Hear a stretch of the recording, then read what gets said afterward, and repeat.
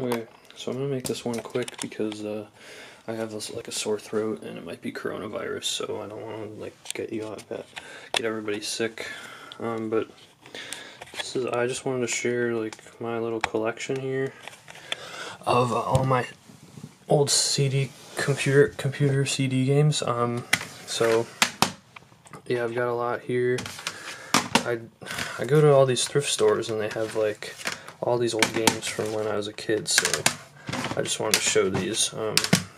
So I got Lego Island. That one's pretty bad, but I remember I got it from like my grade school book fair once, and when you like open it up, it's like a huge, like giant, like you fly through the whole island. And when I was a kid, I was like, I didn't know what being high was or tripping then, but I thought I was tripping.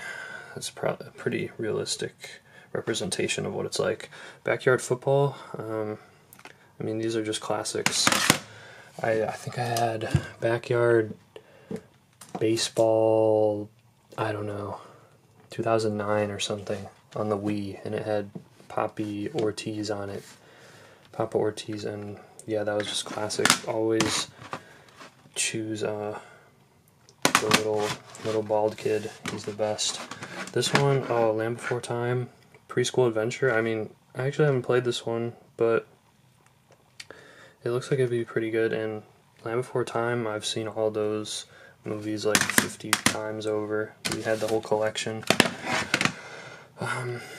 Third grade Jumpstart. Oh, this is probably the longest game made for kids ever. Like, you go into this mountain, and then there's this evil, like, 8-year-old girl who's taken over her dad's, like, science mountain. There's all these science experiments, but then there's this robot named Botley or something.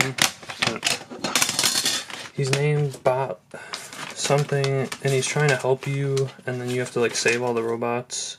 Yeah, Botley. There he is. But yeah, he's a robot, and then you make all these robots, but then you have to make like 40 of the robots, and making one of the robots took like an hour, and to a kid that's like a lifetime, so it probably took me like months to beat that game, like playing it every day. Okay, Pajama Sam. If you guys don't know humongous games like Pajama Sam, Freddy Fish, I have a Freddy Fish here, and all these games are super cheap too, like, cause I get them at the thrift store, they're like $1. This one is $1. I think I got this one at like a old game store or something, but they're all really cheap, and you should, I mean, if you like played any of these games when you were younger, you know what I'm talking about. If you haven't, go get them right now. They're still like amazing, and I think you can get them like on the App Store. I don't know if they're any good on there, but yeah, these games, like, I don't even have to say anything about them. They speak for themselves. They're instant classics. Every single one of them is amazing. I played them all like again in high school, and they're still incredible. Okay, this one I'm not sure.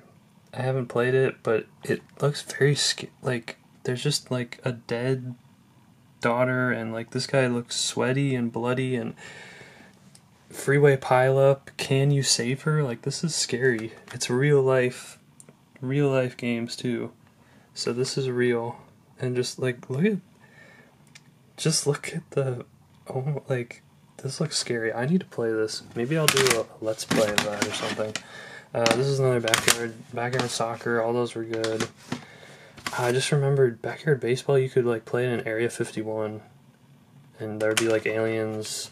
Oh man, this is such nostalgia. Like, Tonka Raceway. I think I bought the wrong one. I think I actually had Tonka Construction, but that was just another faint memory. I think it was like, this is one of those ones that's like you get at McDonald's or something. And oh, if you guys ever played like Zoobies, well, I don't know if that's what it's called, but the little blue guys. And then Scooby-Doo Scary Stone Dragon. I actually had Scooby-Doo's Glowing Bugman, which I think, yeah, that's right there, Glowing Bugman. This is just, it's just a, I don't know, Scooby-Doo is pretty cool. You feed him Scooby snacks and you have to choose who's the bad guy.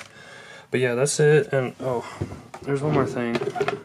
My laptop doesn't have, don't pay attention to those cards. My laptop Doesn't have a disk drive, so I had to buy one of these. It's pretty good. You just plug it in USB and then you put your discs in there, and yeah, so that's pretty much it. Yeah, that's pretty much it.